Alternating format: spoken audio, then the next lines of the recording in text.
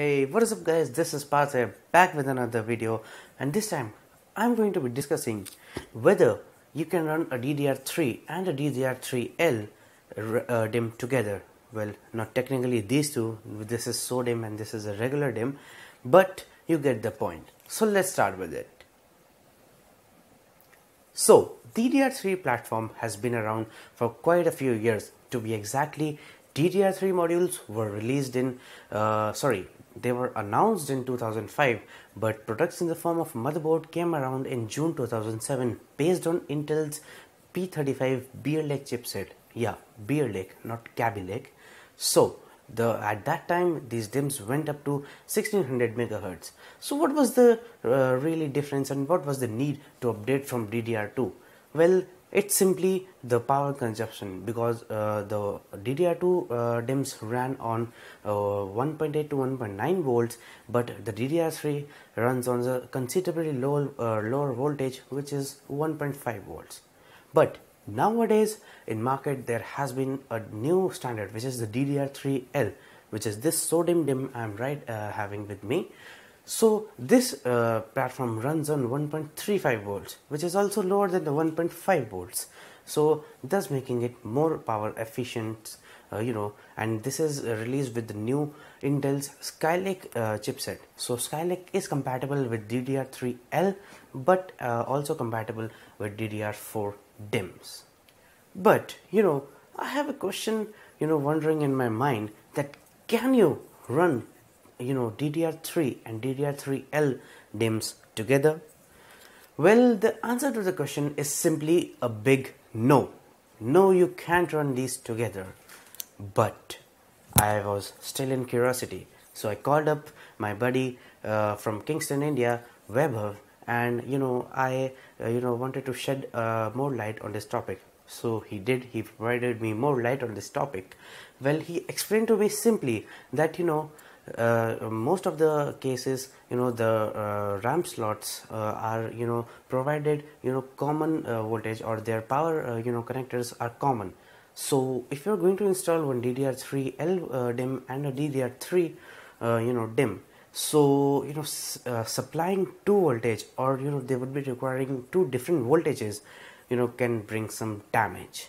But still I was curious after this conversation also, so I wanted to have a go at it. I thought these days the systems are much efficient, so they would be comprehending in somewhat way.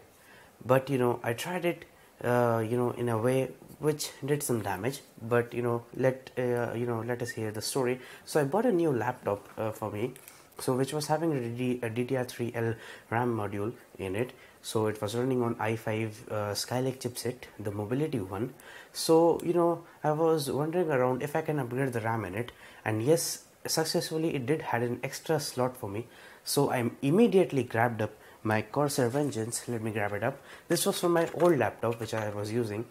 So this was the similar module is this is the module, similar one came with my HP one laptop, and this is the module I had lying around. But one of them was low voltage module and one of them was regular voltage module. But anyway, I thought upgrading to 16 GB RAM would be very useful. From 8 GB to 16 GB, it's just the double amount. So I did. I opened up my whole laptop and upgraded the RAM. So first of all, when I booted it up in CPU, I just checked CPU-Z. So it was showing both of the RAM sticks, and I thought, yeah, I have successfully upgraded it. But as the days went by, I didn't notice any sufficient performance gain in my laptop. So I again checked up CPU-Z, and this time the DDR3 RAM vanished. It was not showing up, but the DDR3L was showing up. So immediately I expected something had gone wrong. Then I booted up in BIOS, because I thought might be CPU-Z must be malfunctioning. But no, in the BIOS also it was showing just 8 GB. And now this was the moment where I got tensed up. I thought, oh my god, Weber was right. It has did some damage. Either my RAM module was fried up or my motherboard, which is even a severe more severe condition, because my laptop was brand new. It didn't even completed a week and I didn't know whether I would be getting warranty for this or not. So I immediately looked over all of my work, and I opened up my laptop and got this RAM module out. And upon further investigation, I was very delighted to know that only the RAM module was fried up, because this RAM module is having lifetime warranty but not my motherboard. Because guys, buying a new laptop, you don't expect anything to go wrong, but I did forcibly to see my experience, after clearly ignoring instructions from someone who knows all of these things better than me.